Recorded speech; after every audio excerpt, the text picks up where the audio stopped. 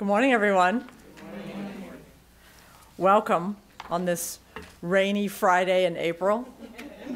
All these April showers are bringing our May flowers, so we're thankful. We have gratitude. I'm Dr. Layli Maparyan, and I'm the executive director of the Wellesley Centers for Women at Wellesley College, and I'm also a professor of Africana Studies. One of the reasons that I was most excited about coming here was because I knew that Dr. Filomina Steady was here, and she was famous in my universe, and I thought, I'm going to be at the same school as her. That's going to be super exciting, and I'm going to be in her department too. So when I learned that she had chosen to retire, of course, I was a little heartbroken. But I also understood that after such a long and illustrious career, she really deserved to go have fun somewhere. And I said, you know, I will not be satisfied with your leaving unless we have a symposium in your honor.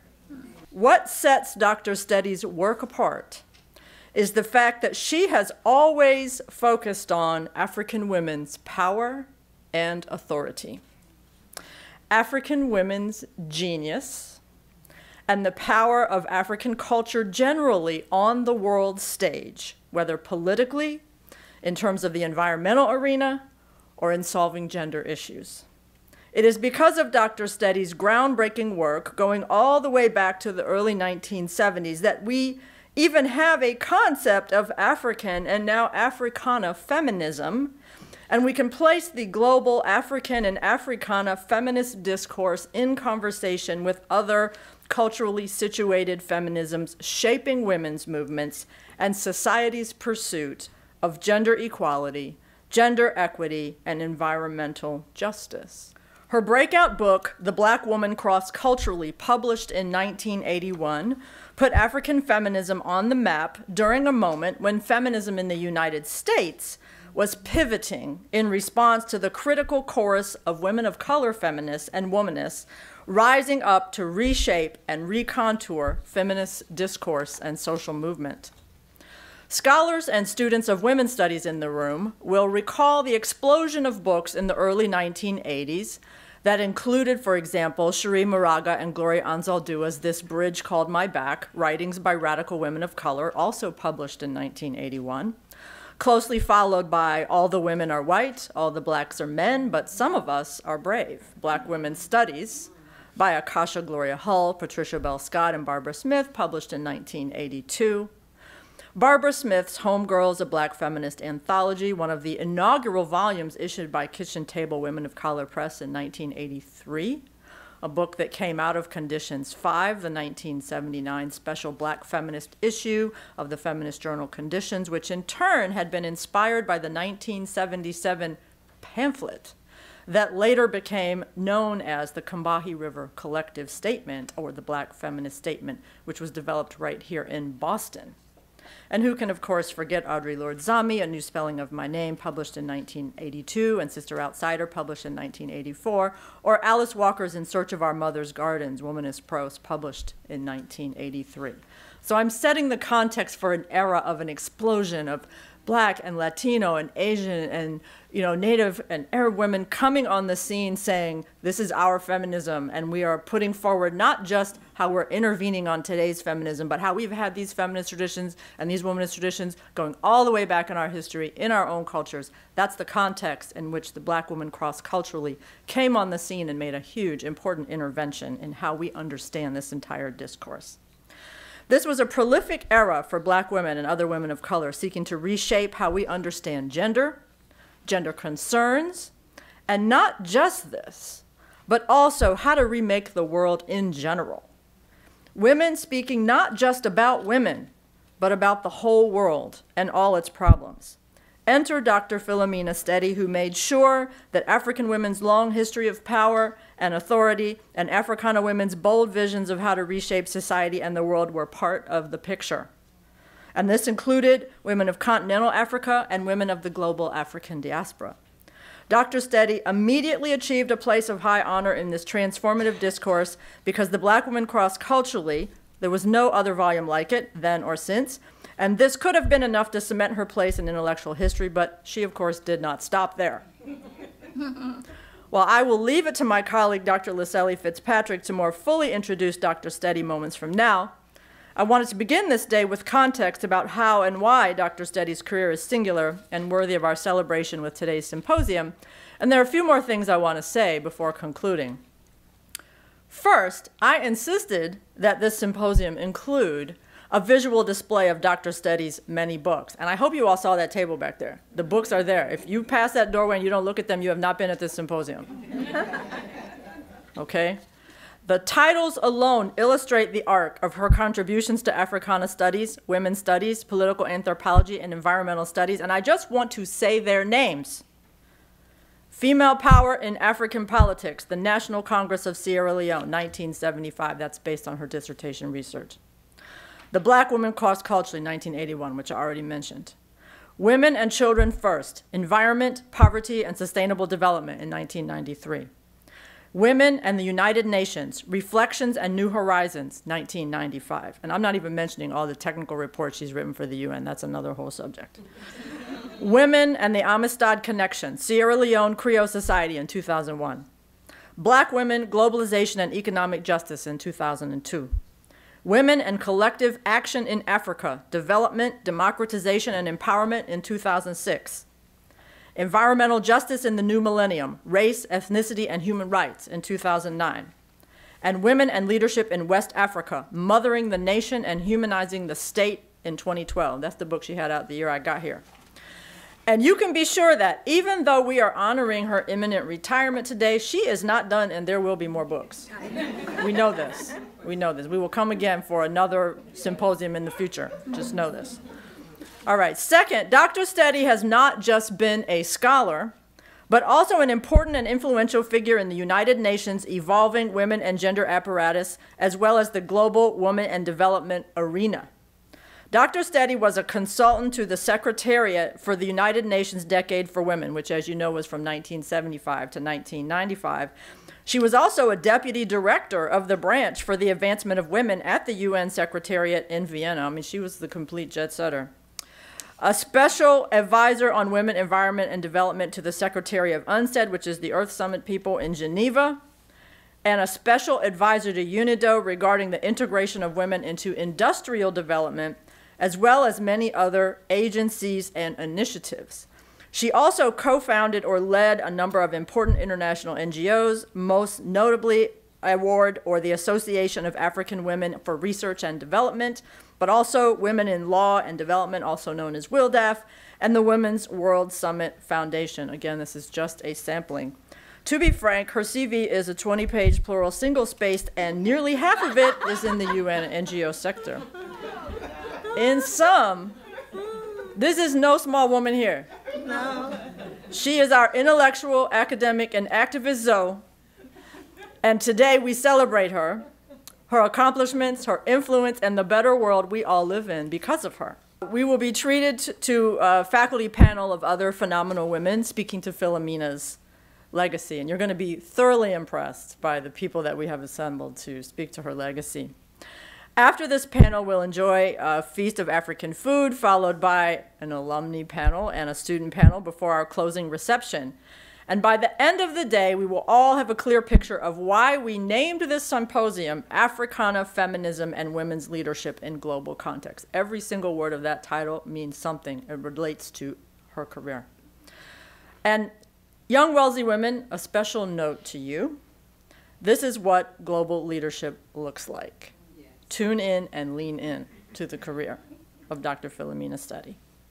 So at this point, I'm going to turn your attention to an official welcome from Wellesley College's president, Dr. Paula Johnson.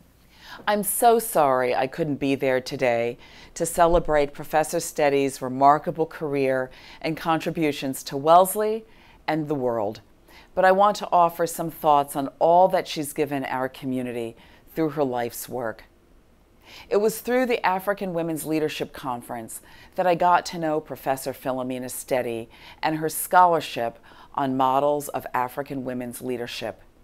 Her voice was essential at the conference. Over her academic career, her work has been vital in advancing new perspectives and approaches in Africana studies. Professor Steady's focus is at once international and intensely local. Her intersectional scholarship helps us understand and visualize how local communities shape and are shaped by our globalized world. It provides new roadmaps for female leadership. In the Academy, she's an essential member of a vibrant, necessary community of feminist and Africana scholars who are instituting and innovating models and programs that interrogate established conventions. In short, she is a pathbreaker. As a teacher, Professor Steady plays a critical role in educating a new generation of women leaders. She pushes her students to critique dominant paradigms and exposes them to scholars, experts, and resources that represent a wide variety of perspectives. As we focus on advancing women's leadership at Wellesley College, it is so important to embrace the models of leadership that exist in the world. Filomina Steady's contributions to expanding our understanding of the power and influence of the women of Africa will live on as we educate the next generation of students who will make a difference across the globe. How appropriate that we are honoring Professor Steady here in a symposium exploring Africana feminism and women's leadership in a global context, a field Professor Steady has given so much to as a scholar and educator. Thank you, Professor Steady, for your scholarship and for your contributions to the Wellesley community. We are so much richer for having you. Your body of work as a scholar and teacher embodies what I have long believed, that the surest way to change the world for the better is through educating and empowering women. Congratulations on this honor. All right, at this point, I'd like to welcome to the podium my colleague, Professor Giuffreda Soro, who is the Swahili professor at Wellesley College and a member of the Africana Studies Department faculty. Hamjambo. Habari gani? Good. So my name is Professor Soro. I teach Swahili, and I've also been in the department for 7 years. And I've also benefited from the leadership of Professor Steady and also from her mentorship. So on that note, I would like to thank the foreign departments that made this program possible. I would like to thank the Africana department that also houses Swahili language, which I teach, Wellesley Centers for Women, the departments of anthropology, art department, East Asian languages and cultures, education department, English department, French, history, music, philosophy, psychology, religion, sociology, Spanish, women and gender studies, the Dean of Students Office, Harambee House, Slater International, the Black Task Force, the Freedom Projects, CLCE, and all the people who made this program possible. Thank you all. Now I'd like to welcome Professor Layli Fitzpatrick to come up and introduce Filomina Steady before her remarks. Good morning, everyone. Good morning. Okay. It is indeed rather humbling and a distinguished honor to introduce Dr. Filomina Steady, a truly phenomenal woman who has touched so many lives and hearts as evidenced by your presence. In celebration at her farewell symposium today, in the Caribbean, Jamaica to be more precise, there's a fitting pathway saying for her, and I would like you to repeat after me. Shilikul, Bashitalawa. Shilikul Bashitalawa. Meaning she might be small in physical stature, but mighty in strength. Yep. Well, the famed playwright Shakespeare had said it a little differently, and I quote, And though she be but little, she is fierce. I rather like the Jamaican version. For these are the words that always come to mind whenever I think of this little giantess. Professor Filomina Steady is undoubtedly a woman whose shoe size is no match for the enormous strides and footprints that she has made across time and space. A woman who embodies the fullness of womanhood and gives meaning to womanism and feminism, the unfettered and unbridled spirit that simultaneously defies yet assumes form and rises to the occasion, never one to concede or buckle under pressure, a woman whose passion and purpose and whose heart would take her from the shores of Sierra Leone to transform lives all over the world. Professor Steady attended a liberal arts institution in her undergrad pursuits, the Smith College, where she earned her BA in government. At the graduate level, she earned her MA in anthropology from Boston University and later PhD in social anthropology from Oxford University, London. Professor Steady has conducted extensive field work throughout Africa and the African diaspora in the Caribbean, Europe, and North America, where she has contributed to revolutionizing the academic landscape with her prolific intellectual presence and scholarship, laboring in the vineyards giving birth to rich thought and minds. Professor Steady is unquestionably a leading scholar, custodian, and life giver to several seminal works. Among them is the award-winning book titled The Black Woman Cross-Culturally, of which are currently on display. Professor Steady has taught at several universities, including Yale, Boston, California State University in Sacramento, where she was also chair of the Women's Studies program and University of Sierra Leone. However, we at Wellesley College have the bragging rights to date of having her the longest, 22 years, where she has contributed significantly to our institution in the spheres of teaching and academic service, including chair of the Africana Studies Department, while lecturing and shaping minds on societies and cultures of Africa, African women, social transformation and empowerment, the Black woman cross-culturally, South Africa, environmental justice, race and sustainable development, medical anthropology, urban development, and the underclass, the third world urbanization. Quite a mouthful. In addition to these thought courses, Professor Steady has led the winter session program to Jamaica, which is a very important aspect of Wellesley College's academic offerings, learning through overseas cultural immersion. In her other non-academic and outstanding capacities, Professor Steady has functioned as a director of the United Nations in Vienna and a special advisor and senior consultant to several international organizations. She assisted in the development of 4 international plans of action for gender equality and advancement of women. Professor Steady's impressive accolades include, but are not limited to, being a founding member of the Association of African Women of Research and Development and the former president of the Women's World Summit Foundation, an international NGO based in Geneva, Switzerland. Professor Steady has also been a member on several advisory boards to deal with women's affairs, such as the Encyclopedia of Third World Women, the United Nations Steering Committee on Women in Least Developed Countries, and the Commission of Anthropology of Women. Despite her many travels and prominent international appointments, our little but Talawa woman never truly left home.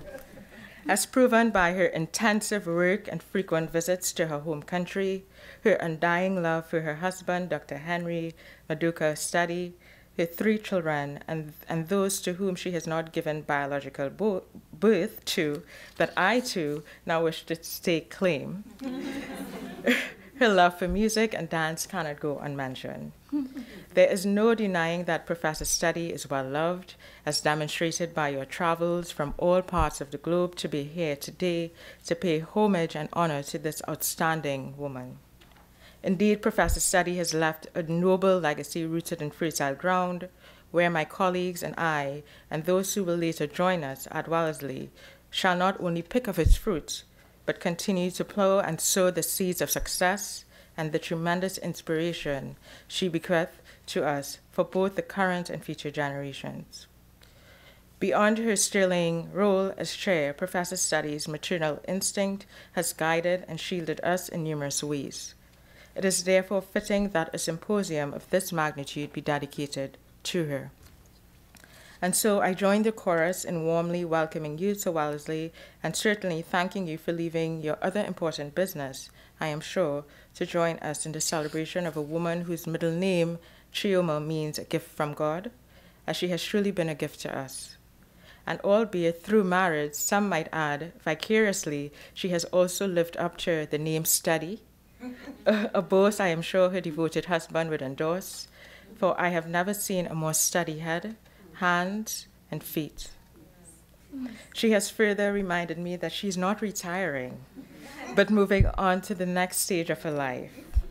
But it seems more like she's shifting gears and retiring her wheels to go full speed ahead by GPS. Professor Steady, thank you for all your love and personal sacrifices, and for all you have done for us women at Wellesley, even for our men too. And I dare say for women the world over, as you are truly a gift from God to us. Thank you, and I love you. It is indeed a supreme honor to be standing before you today in celebration of my retirement. I would also like to congratulate the highly accomplished faculty members that are also retiring this year and wish them the best for this important life cycle transition. I cannot say enough kind words of appreciation to my faculty colleagues who have supported me and my department and who continue to excel in all areas and to provide an atmosphere of friendly academic debate and discussion at Wellesley and beyond. When I came to Wellesley in 1997, I brought with me experiences as a professor in other institutions, and at the international level, I helped prepare a number of plans of action for gender equality and the advancement of women, and as one of the leaders of the research and policy analysis team. In many ways, the work was similar to academia in terms of the research, but the political climate, the power dynamics, and the high stakes involved at the UN make academic politics seem like child's play. I remember the pride I felt in contributing to the drafting of the recommendation that all institutions of higher learning establish women's studies programs. Today, these programs and departments are flourishing all over the world. In my 22 years at Wellesley, a large number of which was spent chairing the Africana Studies Department, I can say that the future of the department looks bright and exciting, with highly accomplished and established faculty of international repute and newly recruited faculty who are not only rising stars in their fields, but also first-rate human beings. We hope to continue to have the support of the president, who said such nice things about me. So I'm a fan of hers forever now. And the administration, and to strengthen our collaborative efforts with colleagues in other departments. During my tenure at Wellesley, much has changed, but so much remains the same. I have been through the administration of 3 presidents, Walsh, Bottomley, and Johnson, all of whom had different leadership styles, but were committed to excellence in scholarship, teaching, service, and in building inclusive and diverse communities within and beyond Wellesley. When I came to Wellesley, there was slightly more male faculty in 1997 than female faculty. But the data for 2018 show that the gap is closing, and women have surpassed men in terms of full-time faculty appointments in all ranks, with male faculty at 28% and female faculty at 44%. However, if we, since we're all analysts and scholars, if we examine the data closely, it becomes clear that there is gender disparity in terms of the nature of the contracts. Female faculty members outnumber male faculty members in the non-tenure track positions of lecturer and visiting lecturer and so forth. With regard to Black faculty, the numbers of tenure-track faculty have actually declined from 15 in 1997 when I came to 11 in 2018. I hope that going forward, these numbers will increase to truly reflect Wellesley's commitment to diversity and inclusive excellence. On the level of the administration, however, there has been some amazing improvements.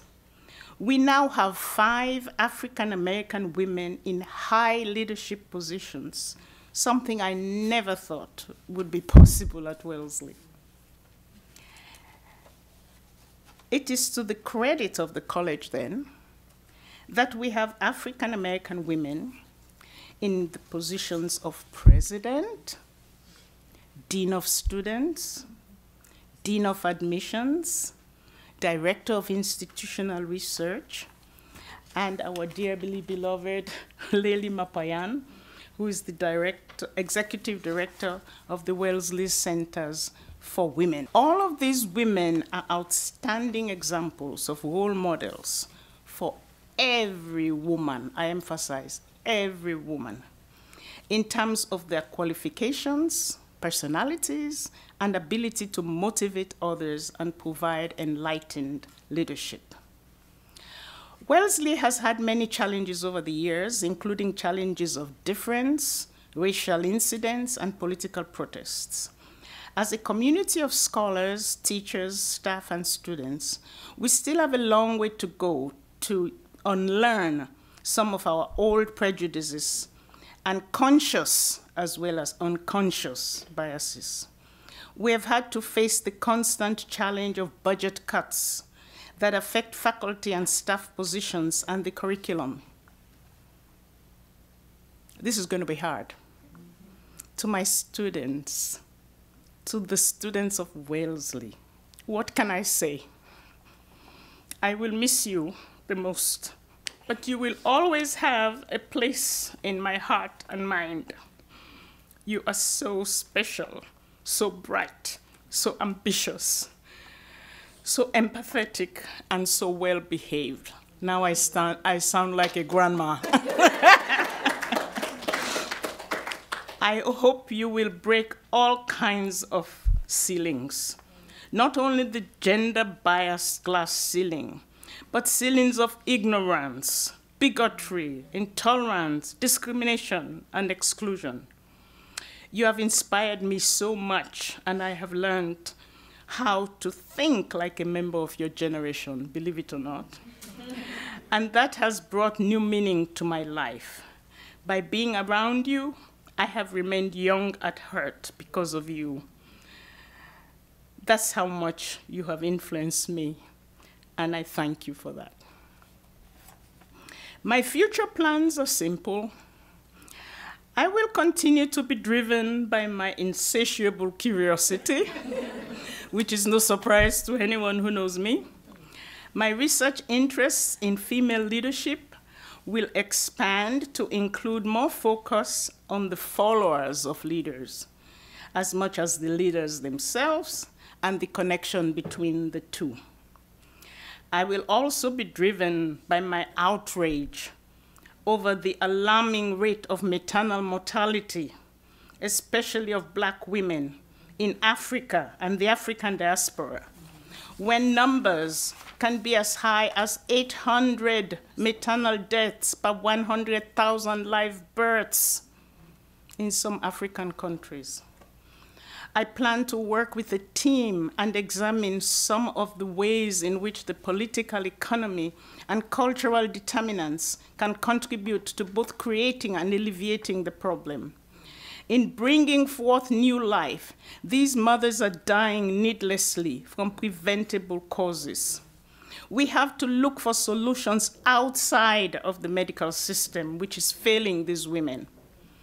The team plans to examine the problem in the US, Haiti, and Sierra Leone, and see how cultural systems can be harnessed to arrest this alarming problem.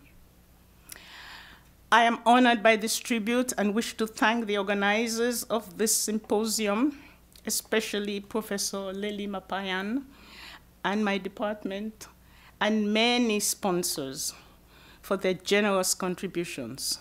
I am sure we're going to have a productive and successful exchange of ideas, a celebration and a warm appreciation of each other and of our collective contribution to the academy, to our students, and to humanity. I will miss Wellesley, but I will be taking many fond memories of Wellesley with me. Wellesley is a part of me, and I like to think that I will always be a part of Wellesley. I'd like to welcome our colleague, Professor Kelly Carter-Jackson, to introduce this morning's keynote speaker. First, I just want to say that I would be remiss if I did not just take 2 seconds just to say thank you to Professor Steady. I think I can speak on behalf of all of the junior faculty. I know Dr. Chipo Dendere is not here, and the Sally Fitzpatrick, that we feel honored and humbled to be in a position to pick up the torch that you are passing to us. We hope and pray that we can preserve your legacy, that we can promote models of excellence and empowerment to the succeeding generations. You have left a huge gap in our department, but we are gonna strive as best as we can to model everything that you have modeled to us. So for that, I wanna borrow a line from Oprah Winfrey, who I think borrowed it from Maya Angelou, in which she says, "You make me proud to spell my name, W-O-M-A-N." So with that, I just want to say thank you and introduce our speaker for this morning. This is Dr. Obiama Nnaemeka. I hope I'm saying that correctly. Dr. Nnaemeka, a multilingual, widely traveled scholar, social reformer, is the Chancellor's Professor of French and Women's Studies in the African and African Diaspora Studies Department, and a former director of the Women's Studies Program at Indiana University in Indianapolis, Indiana. Professor Nnaemeka is also the current president of the Association of African Women Scholars, AAWS, and she is an expert in the fields of gender and women's studies and development. She also serves as the founder and president of the Association of African Women Scholars and has collaborated on global networks of scholars and activists committed to social transformation. Professor Nnaemeka has received numerous awards and national and international awards, as well as grants and fellowships, such as the Rockefeller and MacArthur Fellowship. And she is also a member of the board of directors for many international and non-governmental organizations, NGOs, and she serves on the editorial and advisory board of several refereed scholarly journals and book series. As an expert in African and African Diaspora Studies, Development, Globalization, Women and Gender Studies, Human Rights, Literary Studies, Research, Teaching, and Consultancy for the United Nations, the World Bank, governments, international agencies, and academic institutions, that she has done with speaking engagements and active participation in national and international conferences all around the world. Professor Nnaemeka has delivered over 100 keynote addresses, lectures, and papers in more than 30 countries and 5 continents. Can I have your miles? That would be great. She has published extensively in the following areas of development, women and gender studies, human rights, and African diaspora studies. She's also the author and or editor of 12 books and the author of over 60 articles and book chapters, and an editor of the 10-volume Women in African Diasporic collection. So without further ado, Dr. Nnaemeka will speak to us today on expanding feminist visions. Thank you so much. Listening to you, as I kept saying, is that me? I thank Wellesley College for inviting me to this event that celebrates a great African woman. It's truly an honor for me to be given this opportunity to say a few words about Professor Filomina Steady, a true pioneer who has inspired and mentored thousands across the globe. When she told me she was retiring, I laughed. I said, with your passion, your commitment, you're not gonna retire. But we take this as a juncture in your long journey in helping humanity. Thank you, Filomina, for giving your atlas shoulders to all of us to stand so we could see clearly, so we could see far and wide, so we can see deeply, dive deeply into the inner recesses of feminist scholarship to rescue the African woman. Your work has inspired me, and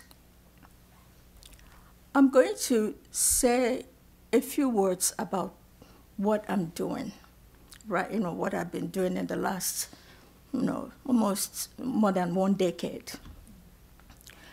I will start with that and also end with that, because you have taught me what it is to be a scholar of African women.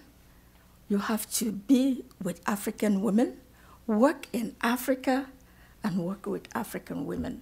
Filomina, I learned from you.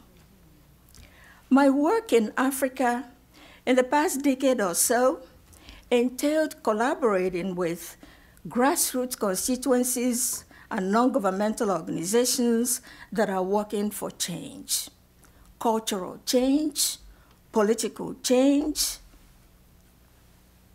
human rights, democratization, peace and conflict resolution, environmental justice. What I have learned in that arena and from them has compelled me to revisit my work, my earlier work, reassess my assumptions and my conclusions. I'm currently working on environmental justice in the Niger Delta of Nigeria, in investigating women's insurgency in the Niger Delta. I pose the following questions. Who is fighting? Against who? Against what? For who? How? Although I am mindful of the who and the what of the fight, I'm particularly interested in the how of that fight. What are the tactics and strategies they deploy in that fight? This collaboration leads me to ask crucial questions that urge a rethinking of feminist epistemologies and theories. What are the meanings invested in the strategies and tactics chosen by the women? What makes them potent and effective choices? What role does identity play? Is maternal politics feminist politics? What do cooking utensils, pistols, ladles, pots and pans used in protests, what do they symbolize? How does the utilization of these symbols of domesticity force a rethinking of the domestic space as it relates to power? Do the strategies and tactics deployed by women open a window to a greater understanding of the inner workings of their society regarding the pursuit of justice, particularly social and environmental justice? And in talking to these women, I discovered they are fighting proxy wars, proxy war fights. They are fighting for their children. Who are the women fighting against? We are told that these women are fighting against the multinational oil companies. That is true, but it's not the whole truth. The women are fighting on all fronts. They are fighting multiple colonialisms. They are fighting the oil companies. They are also fighting their men, especially their chiefs who are incorporated and compromised by the oil companies. I will close my presentation with my collaboration, this part of Africa, at the end. But first, let me discuss briefly the history of the feminist movement to provide a context for examining Professor Steady's extraordinary work and brilliant career. I agree with Ahmad Taidu that African women were feminists long before feminism. The documentation of women's social activism and collective action in Africa dates far back as the 18th century. In the 19th century, women in North Africa owned and published feminist journals in which discussions of gender, as well as religions and nationalist struggles, were featured prominently. African women's participation in change has been encouraged and sustained by the capacity of many African cultures, the patriarchal context notwithstanding. They've encouraged these spaces to create spaces of female power in social and religious spheres. Feminist ideals of equity and resistance to all forms of domination are indigenous to Africa and have propelled women's social action for centuries. African women that resisted and fought for change centuries ago did not label their action feminist because they did not speak English or French for that matter. I believe that feminism is translatable, but it's not transferable. Mapping the trajectory of feminist theorizing in the past 6 centuries, 6 decades, is a study in contrast, relatedness, shifting boundaries, autonomy and connectedness, exclusion and the demand for inclusion, conflict and collaboration, border crossing and intersectionality, and more importantly, the expansion of horizons. In seeking to remake the world by demanding an end to all forms of gender-based discrimination, feminism as ideology and struggle has taken location-specific and culturally defined forms across time and space. As movement and intellectual tradition, Western feminism has contended with challenges from within women of color and without women from non-Western societies. But along the way, Western feminism engaged in the self-interrogation and redefinition that has given it its current breadth, depth, vibrancy, relevance, and salience. Feminism ought to constantly renegotiate its relationship to its own history. But to fully account for the many faces of feminism, I always use it in plural. And in fact, in talking about feminist theory, I also prefer theorizing the process and not the reified construct. Because of this, like a work in progress, it keeps expanding. Imagine emerging from the politically charged era of the civil rights movement and anti-Vietnam War insurgency, the second wave of the feminist movement in the United States drew into its fold women of all stripes, although it was dominated by middle-class white women.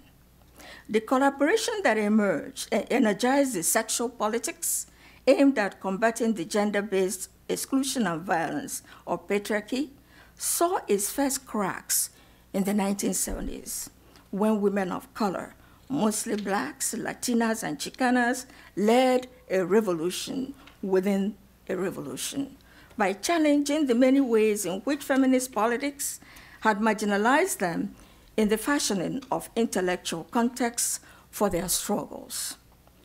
Black feminist movement, led by anti-racist feminists, Audre Lorde. When you were talking, I just said she stole my keynote.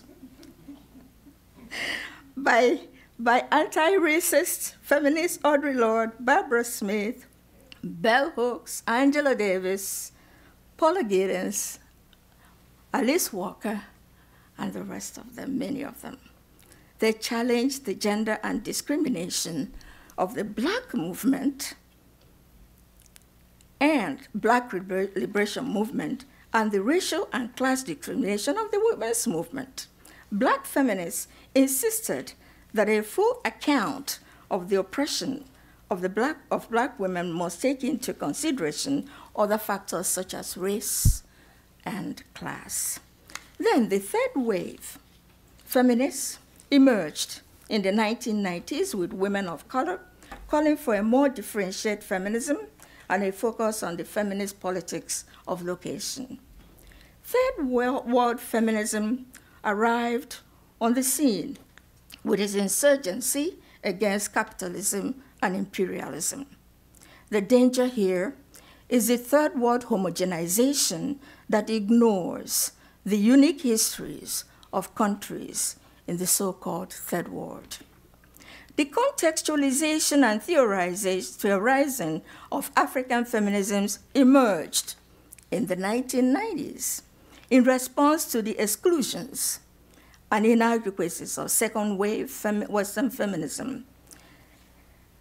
African feminisms made further demands on feminism to expand its analytical horizon by incorporating other considerations such as culture, colonialism, ethnicity, and imperialism, and in particular, examining the ways in which these considerations intersect and construct the reordering and reproducing of gender.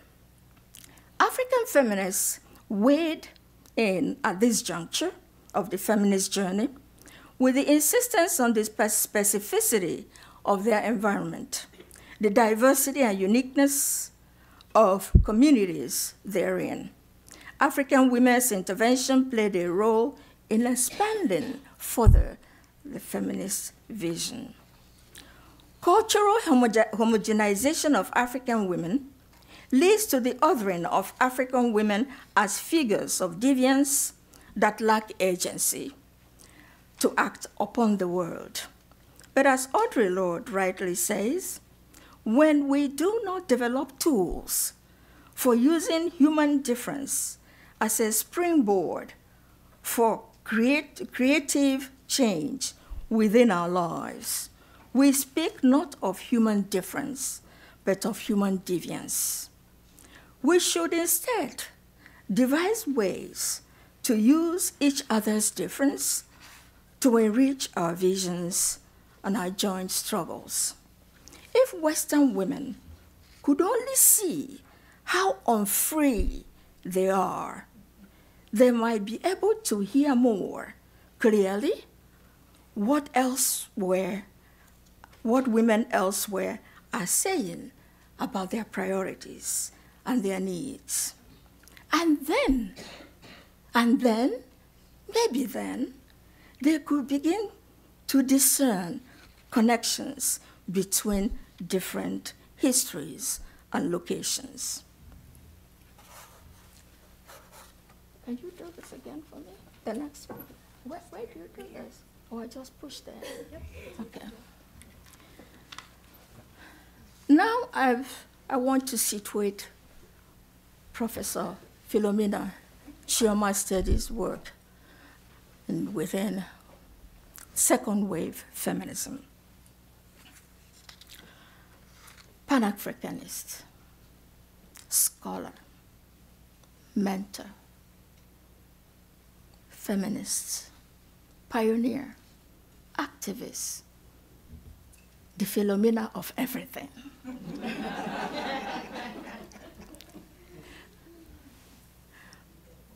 In fact, she's a true Pan-Africanist. She's from Sierra Leone, and she took an Igbo name, Chioma. Her husband also took an Igbo name, Madoka. Chioma, good fortune in Igbo.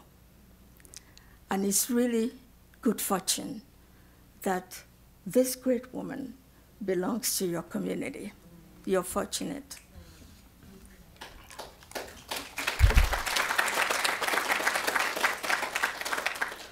Unlike the armchair feminist experts who pontificate endlessly about African women they hardly know, Filomina Steady is a serious student and scholar of African women. She talks the talk and she walks the walk. Her theoretical and activist approach, which includes a personal commitment to a relational transformative feminism, sheds light on distinctly African brand of feminism that is humanistic and transformative. A feminism that is rooted in power sharing, complementarity, accommodation, compromise, negotiation, and inclusiveness. A June a Paradise wonderful essay titled Grassroots Globalization and the Research Imagination catalogs what he calls global anxieties in the age of globalization. The remedy he proposes for global anxieties is what he calls grassroots globalization, or globalization from below. I am reminded here of Professor Steady's labor of love in Africa. She has worked tirelessly with civil society, grassroots organizations, NGOs, and advocacy groups to transform society. Grassroots globalization. You saw globalization from below. I will now locate Professor Steady's extraordinary work within the brief history of feminism I explored earlier. I'm borrowing and recasting the title of Paula Giddens that appeared at that time, When and Where I Enter.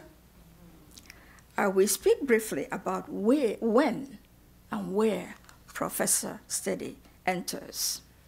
Professor Steady published her work in 1981, The Black Woman Cross-Culturally. After that, there were publications, Black Women, extraordinary work.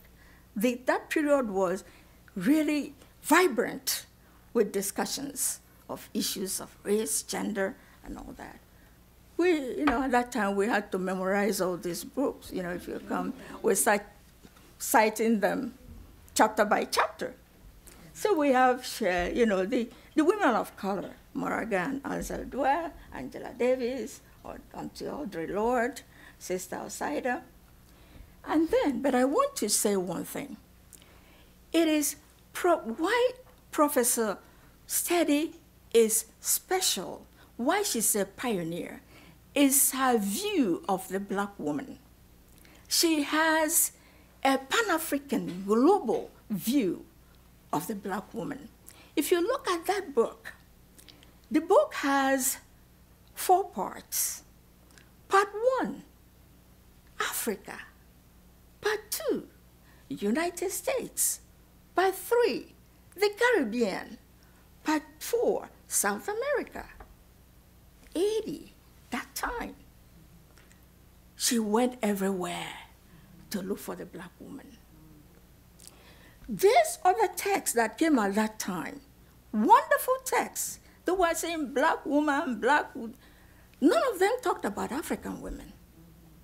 That's why it's not really an indictment on them, but it is a thank you to Filomina for the way she structured her work. The other thing with this work, there were men in that volume. 1980. All those work, whoever had a man writing in those volumes? Thirdly, in the Africa section, Filomina invited contribution from African women who are living and working in Africa. And she did it for all those regions. So that's why her work is transformative, why her work is foundational. Then it took about 6 years for us to have a volume like that appear. And it was the one edited by Rosalind Tego Penn, who unfortunately passed away last year on December 25. We remember her. And then the women in Africa and the African diaspora. In that volume, Filomina's hand was in that. She had the leading chapter in that work. African feminism, listen to that, a worldwide perspective. That's actually what I think the first time we had somebody writing about African feminism, and worldwide too. Now, that volume also had parts. First part, theory and method. Second part, Africa. Another part, the diaspora. And the last part, comparative studies. So she gave us the roadmap that we need to study the Black woman. Now, but what happened with that too is that feminist scholarship knows how to self-correct. Because in the 90s, we started seeing other people when they were writing, African women were there. For example, Theorizing Black Feminism, edited by Stanley James and Abina Busia. There you could just see that bringing the two collaborators, and even the way they collaborated. It's not just going there and writing about, they met in Wisconsin, Madison, I think, the first meeting. All of them talked. They were still not done. They went to Spelman, was it Spelman? And they met before that book came out. So we can now see, even Patricia Hill Collins, Black feminist thought that she published in 1990 said nothing about African women. But then, the second edition, the 10th anniversary of that book that came out in 2000, had African women. So we are happy the way that we are expanding those, visions. Can you do? Do I have what? You said you wanted a 10-minute one. 20 minutes? 30. I have 30 minutes? I have 30 minutes, so I have to continue. I told her to be my time. Okay, she said she just go on. No, I told her to be my timekeeper. Now, the next one.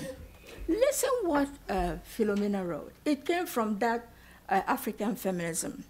For women, the male is not the other, but part of the human same. Each gender constitutes the critical half that makes the human whole. Neither sex is totally complete in itself to constitute a unit by itself. Each has and needs a complement, despite the possession of unique features of its own. And it reminds me of the fundamental proverb in Igbo land that says, "Ife kwulu, ife akudebie." When something stands, something else stands beside it. But it's not really. Nkudebe means stands close to it. It has that meaning. What Ali Mazuri calls a theology of nearness stands near it. So the way we see those things, so I'm going to use it, because I have problems when I go there to work and I'm listening to women and you're bringing all these things about center margin, this and this. They can't conceptualize it because they say things that are already together. Now, culture. Filomina Steady brings up 4 things in our writing: culture, collective action, leadership, and I will talk about the third space, which is not, where she works. Professor Steady brings 3 important elements into the discussion: culture, leadership, and collective action. Yes, culture matters. Professor Steady knows that too well. She does not see a reified construct that occupies a stable site. She teaches us that culture is dynamic in the sense that it derives its meanings, its evolution, and reformulation from the encounters and negotiations in it in the context of historical imperatives. She teaches us that African cultures, similar to other cultures, are evolving, embracing new terrains with old memories. She notes that the diversity of African continent notwithstanding, there are shared values that can be used as organizing principles in discussing about Africa. Collective action. Informed by her activist work, she recognized the importance of collective action. She's also written a book about that. Leadership. She dives into areas of leadership, transformative leader, servant leader, but more importantly, she zeroes in on followership. Third space is what I see. I've said that that's where I see my work, and that's where I see her work. The third space is where the academy meets what lies beyond it. That space is a vibrant space of articulation where theory meets practice. And we can practice theory and theorize practice. That's where I look at your work.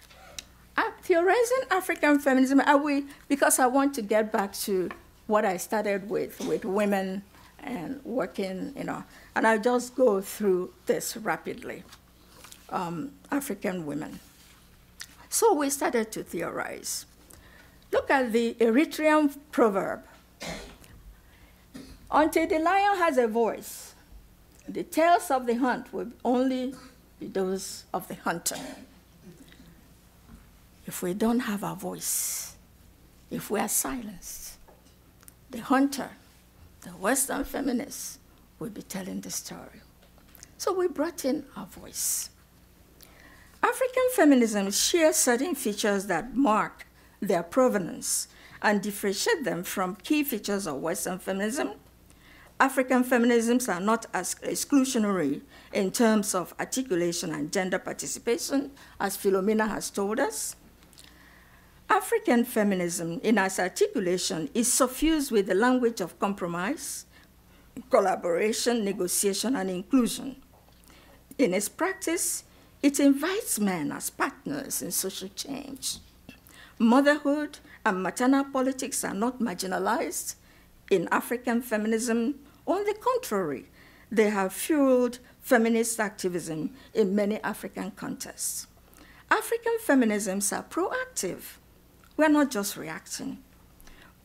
They mark their specificities and mark priorities that often go beyond the intersection of gender and race and class. If I go to Burodo, if I go to Bayelsa and working with women, they won't intersect anything with race. Race is not an issue. See, where they live or where I live. I lived before I came here. So why am I? They would rather intersect motherhood or something, bring that in the intersection. What defines who they are? So now, I will look at theory. Briefly, I go quickly through this. It's the way we have been talking about theorizing. This is really this mostly prestigious and valued mode of production in the academy. If you're a theorist, you're up there. So in fact, when you see how Africans are positioned in that, we're not the theorists. We produce knowledge that can be structured with people with fantastic brains into theory. See? The Benin philosopher, Utonji, he said it is like we produce the raw material, rubber, palm oil, and they go and manufacture their soap and their tires and their literary criticism. So when you see African women in the so-called international volumes, they don't appear in this theory section. It's only, again, I go to Filomina. It's in that 1987 book, Women in Africa and the African Diaspora. You have the first section is theory and methodology. And who was there? It was Filomina. We don't usually, Filomina, we don't appear in those sections. She appeared there, the first, chapter there. So normally we don't. We are quarantined in the case studies. Now they want to say about Nigeria, they call Obiama Nnaemeka. Can you say something about Nigeria? So that is where we're quarantined, African scholars. In fact, not too long ago, 2013, a big publishing company published a book titled The Feminist Theory Reader. It has 54 chapters, but only 2 came from Africa, south of the Sahara. Obiama Nnaemeka and Ndolovo from Southern Africa. But then it was Barbara Christian who said something very important about theory. She said, I am inclined to say that our theorizing, that is black people, and I intentionally use the verb rather than the noun, is often in narrative forms, in the stories we create, in the riddles and proverbs, in the play with language, since dynamic rather than fixed ideas seem more to our liking. And I agree. But then we have Western theorizing, the Cartesian cogito. I think, therefore I am. And then we build that. What if we take the African proverb that says, I am because we are, and we don't think it can formulate theory. So now culture. What we use for looking at culture, African feminism, is what Claude Ake, he made a distinction between tradition and indigenous. And he said we have to build on the indigenous Tradition is not that we have locked away somewhere you can always go and pick. And he said, the indigenous is not the traditional. This is no fossilized existence of the African past available for us to fall back on. Only new totalities, however hybrid, will change with each passing day. The indigenous refers to whatever the people consider important to their lives, whatever they regard as an authentic expression of themselves. So we have all these African women who are naming this, and I added my own nego-feminism, the feminism of negotiation. So all these are things we are thinking we try to do, and we try to challenge. Finally, how we're rethinking feminist epistemologies. I think what undergirds when I look at feminist, epistemologies, feminist thinking, is a zero-sum thinking. This zero-sum thinking that tries to create center and margin. It's not like the type of thing Filomina said, or in that instant, where is the center and where is the margin? We don't conceptualize it that way. So I go over there and I'm telling them center and margin, and they say, but they're all touching each other. But we create this center and margin, and the other thing we do is that we create the margin. It's also about valorization. In that instant, is the margin that is not valued. In the instant that Filomina pointed out, complementarity, both of them are valued. Each one sees the value in the other one, and know that you can't exist without that one. So everything is important. But when we have theory, the center and margin thing, then there's a problem. The other thing is, then we talk about inclusion. We spend all their time excluding. Then after, we start paying. Universities are now paying six-figure salaries to set up president, vice president for its inclusion. What were you doing before when you were excluding?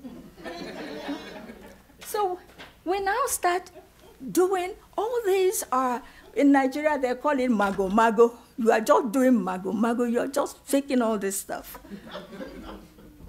Now, we are also revisiting intersectionality. When we say what intersects, race, class, this, you go somewhere. Those things don't even intersect for them. As I said, race is not an issue for them. So why are you bringing it up? And then we intersect negativity. Oh, ageism. In Africa, when they want to intersect, it will be age, and it is positive. So we have to see the differences. Then we have to reimagine question of identity and autonomy. And I'll just show a little story. A photographer called Mark Beach in 1985. This man from Pennsylvania, white man, was sent to a far-flung village in Burkina Faso, Paula, because he was working for the Mennonite Central Committee, and they were doing a photo book. He was sent there to take photographs of people who worked with them, individual photographs. And he got to Paula, and he had to take the photograph of Sibdu Wada, who was a pediatric nurse, and worked with them. And this is how he narrated the story of taking individual photographs. When the moment to photograph finally arrived, I asked Sibdu to stand where the natural light was particularly attractive. Sibdu agreed, then promptly called her 4 children, the twins and the older son and daughter, to surround her. As I wanted only Sibdu in the photo, I was faced with a problem. As a compromise, I made several images of the family and a few with children in the background as I plotted the next location where I might succeed in taking the individual photograph. Sibdu agreed to stand in the doorway of her porch for the next series of images. I asked her that only she be in the photo.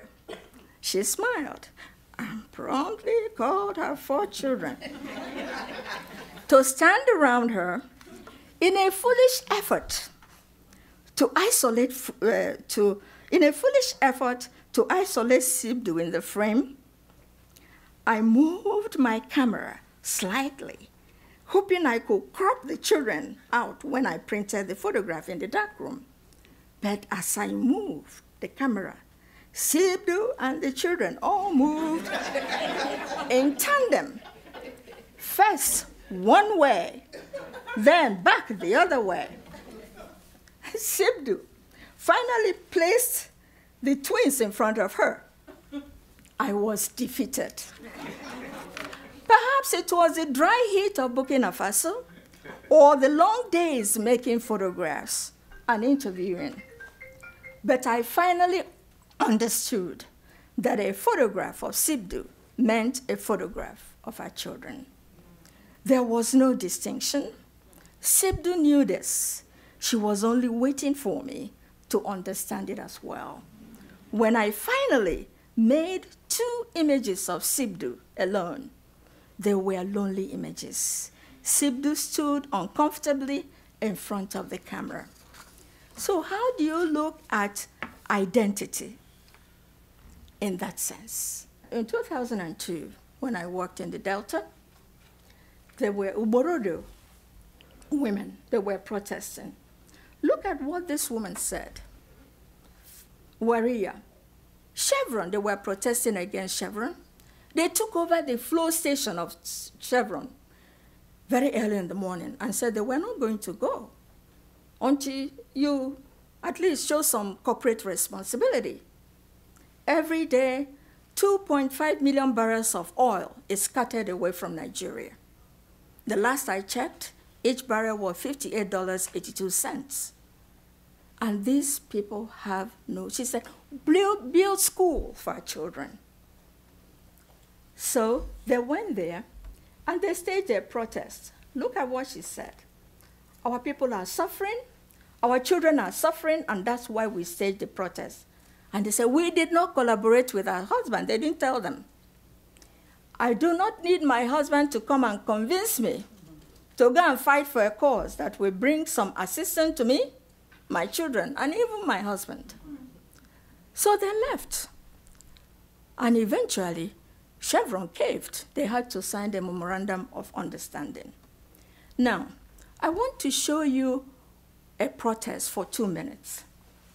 So what happened was they were protesting against Campore, their president, who wanted to change the constitution so he could be president for life. So they said no. And they chased him out of the country. He now lives in exile in Côte d'Ivoire. So these women, I want a few things for us to see in this short clip about women protesting in Burkina Faso. Nous sommes là en tant que des mères. Oui. Nous sommes là en tant que des femmes. Oui. Nous sommes des mères et nous avons des fils et des filles. Oui. Qui sont dignes de diriger le Burkina Faso. Oui. Tant que le président Blaise Compaoré. Oui. Nous ne voulons pas de pouvoir à vie. Nous ne voulons pas de pouvoir personnel. Nous ne voulons pas l'oppression d'une fraction du peuple sur une autre partie du peuple. Nous sommes pour la paix. Oui. Nous sommes engagés pour la cohésion sociale. Oui. Mais nous disons que nous n'allons pas avaler toutes les couleurs parce que nous voulons la paix. Quand une femme se lève, les hommes tremblent, les hommes verront tremblent. Les enfants verront tremblent.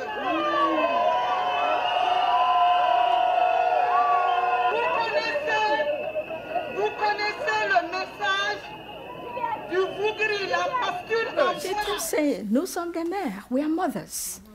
We have sons, we have daughters. Look at how they came. And if you look at that, men were there with too, protesting with them. And then she raises the ladle. And she says, symbol. It's a symbol of her strength. Although ladle is for kitchen. So she raises that. Now, when you look at kitchen utensils, where are the slides?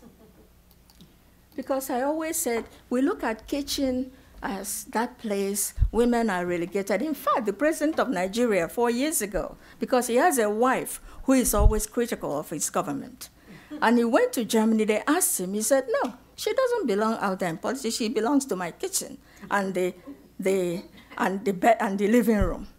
And I said, he doesn't know what his wife was actually radicalized in the kitchen. Because kitchen, yeah, they cook. It's a place of conversation, gossip, but it's also a place of, plotting. So it is a different place. And then, in fact, in my village, men are warned. If you piss your wife off and she runs into the kitchen, better start looking for the exit. They have pistol and ladle. Last Christmas, they sent me a catalog with this thing, and they said, oh, you want to buy pistol and mortar. I said, that's not what we call pistol. Can we see the next one, the last one? To see what, yeah. This is pistol a la Senegalaise. In Africa, this is pistol. Imagine having that thing in your kitchen. Your wife has that in the kitchen. You think you can abuse her? So in fact, the kitchen is an armory. So these women, apart from that, they also go there to plan things. So it's not that, in fact, in Sisi Dangaremba's novel, there's this woman, Jeremiah's wife, who is such a troublemaker. They were cooking in the kitchen. She was cooking with other women, and the men were in the big house talking about her. What did she do? She got up from there, went into the men's house, grabbed her husband in her ear, and just told him and said, stop it. She heard from the kitchen. So there is so much that one can think of in those instances, that kitchen is not that subdued place anymore. So I probably will then stop here. I want to conclude. As far as theory goes, Barbara Christian, she, as I mentioned, rightly noted that people of color theorize differently. But can feminist theory create the space for the unfolding of different theorizing, not as isolated engagement outside of feminist theory, but as a force that can have a defamiliarizing power on feminist theory? In other words, seeing feminist theorizing through the eyes of the other, of other places, from the other place, through the other worldview, it has a capacity to defamiliarize feminist theory as we know it, and assist it not only in interrogating, understanding, and examining the unfamiliar, but also in refamiliarizing the familiar in more productive and enriching ways. In this instance, Westerners are led across borders so that they can cross back enriched and defamiliarized and ready to see the familiar anew.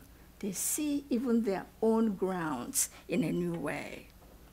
How do we deal with the theorizing emanating from other epistemological centers in the so-called third world? How do we come to terms with the multiplicity of centers bound by coherence and decipherment and not disrupted perpetually by differences? Thank you.